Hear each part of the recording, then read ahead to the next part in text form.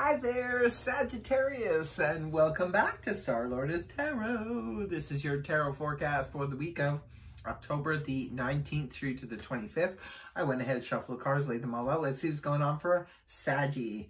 First up, we have Major Arcana, the Temperance in the upright, followed then by the 10 of Wands reversed. Next, we have the 5 of Swords in the reverse, followed then by the 6 of Swords upright. And lastly, we have the 6 of Wands upright. So for your overall energy, Sag, you have the Sag energy. You have the Temperance in the upright position. You're coming up in your own reading in the upright position. This is good news. Whatever it is you're doing this week, Sag, you're on the right track. You are definitely mixing and blending. There's cooperation abound for you. So this is really good news for any of you. Say, for example, if you're starting a new job, it could be that you're fitting in beautifully. You're fitting in really, really well with the people, your surroundings, the people you're working with. Good news for any of you who are putting together a social event or something like that. I call it my baker's card. This is mixing and blending things really well, even things that don't normally fit together. It could be that it's just clicking, it's just working, it's just magic for you this week. Also, the Temperance is very healing energy and can be even a little spiritual energy. So maybe some of you are bringing in spirit from above into, channeling spirit from above to be able to mix and blend things beautifully this week. So if anybody puts you in charge of something like that, whether it be a social event or a work situation or what have you, you will be coming across so excellent this week, Sag. Nobody can touch you in that department. You'll be just like, you'll be magic. You'll be on point. So coming at the beginning of the week, we do see the 10 of Wands here in the reverse position.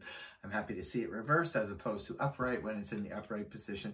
This can point to an excessive load. This is where we're carrying an oppressive load, an excessive load, where we're doing too much. Sometimes this can come up when we just keep taking on more and more things. Like, say, our co-worker says to us, oh, can you help me out here? I won't be available this week because I'm not feeling well, or I'm going to be off, and can you take my workload? Sure, why not? Or family members or friends or neighbors ask us to take on extra duties. That can result in the 10 of Wands in the upright position. We're trying to be nice, we're trying to be helpful, we're trying to be agreeable, and we're taking on all these extra things. But the problem is, is that we can end up succumbing to the weight and the burden of this. So it's always good to see this energy inverted, because this is where we're releasing those burdens. For some of you, maybe the burden is being released from you. Say, for example, if, a coworker did have to take some time off and you were picking up the slack, maybe they're back now. Or if a neighbor asked you to look after their property or their animal or something when they were out of town, maybe they're back now. It's that kind of thing. Family members putting extra pressure on you again, and maybe it's just being released. Or it could be that you have decided to, and rightly so, delegate, because maybe at your work or even in your social circles or family could have been putting too much pressure on you, Sag.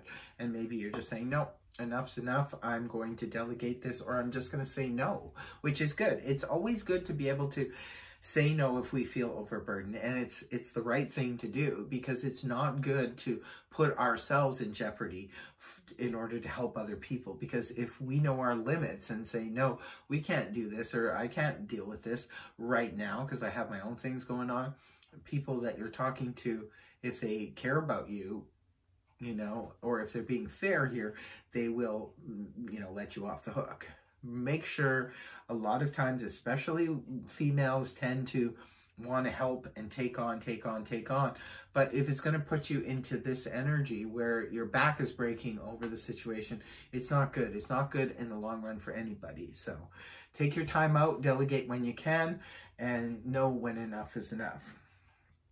The next card up is the 5 of Swords in the reverse position. The 5 of Swords upright can point to when we're, this could be where we're, you know, in conflict with ourselves. Sometimes we're of two minds of something, or heart versus head, and, you know, we're having that conflict. And sometimes the Five of Swords can be when we're in conflict with others, family members, a group of friends, co-workers, what have you.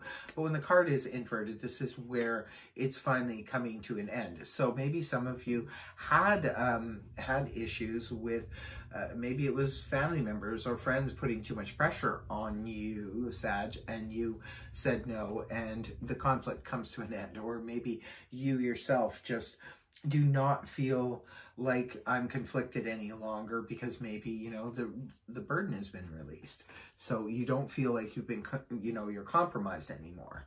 So moving on towards the weekend, we have the beautiful energies here of the Six of Swords in the upright position. This is where we're moving on.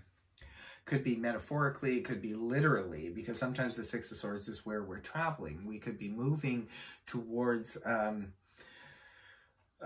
maybe a goal. Maybe we're trying to accomplish a goal and we need to move. It could be moving houses, moving offices, could be moving across the country, you know, whatever the case may be. Could be moving on from emotional difficulties, right? So that could be what's happening to some of you. Maybe you're just moving on from something or a situation or a relationship that caused a big burden. You know, sometimes relationships can just be a big burden, whether they be close friendships, you know, romantic relationships or whatever, even family relationships. Sometimes there's too much pressure being put on the person and they can become a burden. And then once it becomes burdensome, it's not good. It's not good for anybody involved.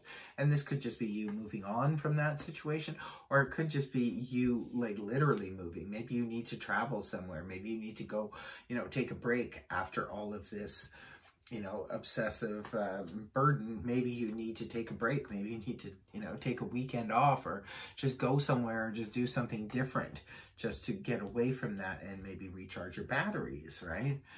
And the last card you have up is the beautiful Six of Wands in the upright position.